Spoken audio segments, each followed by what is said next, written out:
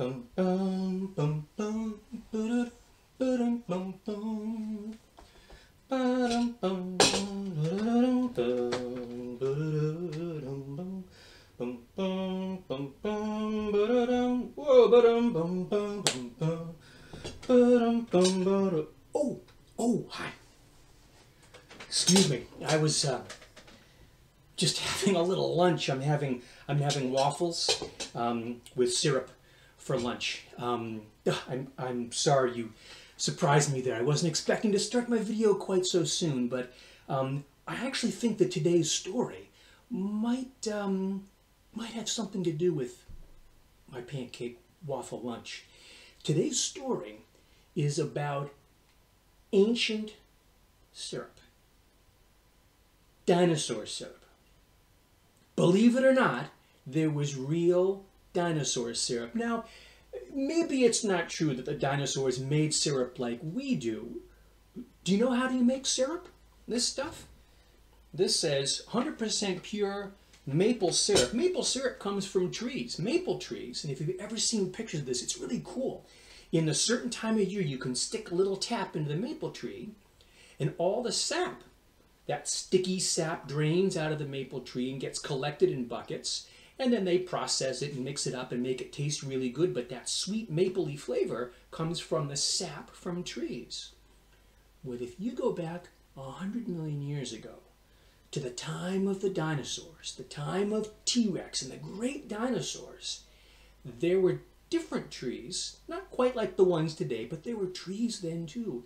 And those trees also made sap.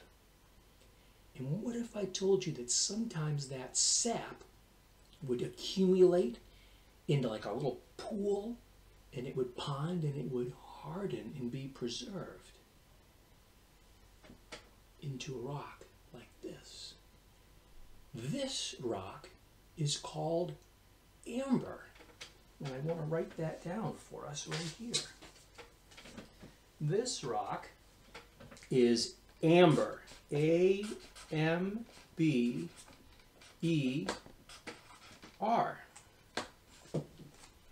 Amber. And I'm going to tell you that amber is dinosaur syrup.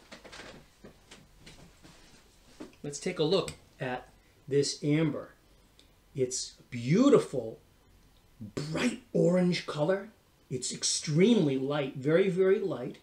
And there's even some little black bits. You might see some black bits in the middle. Those black bits are, well, any little things that the sap sort of dripped over or ran over 100 million years ago. Sometimes, and this is true, sometimes if there's a little bug or an insect or a mosquito or something like that, and the sap drips and gobbles up that mosquito or that insect, you can actually find preserved bugs and insects from the time of the dinosaurs inside these little bits of amber. Now, not all amber is 100 million years old. Some is younger than that. But I wonder if the dinosaurs maybe every now and again would find some of that tree sap and lick it. Maybe some of the plant-eating dinosaurs. And I kind of like to think that that was like dinosaur syrup. And so, actually, I guess my syrup today, this is real syrup. That's sap from a maple tree that got made into this fancy, yummy, sweet syrup. But this is real amber.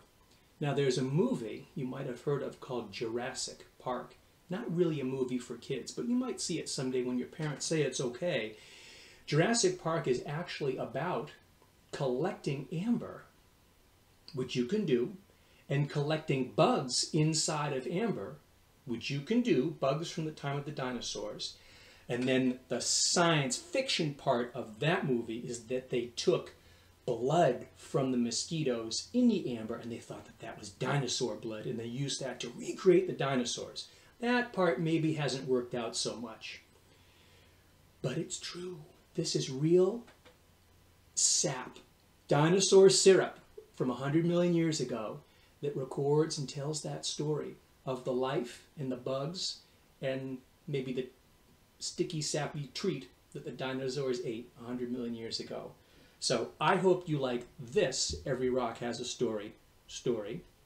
And if you don't mind, I'm going to go back and eat my lunch with my syrup.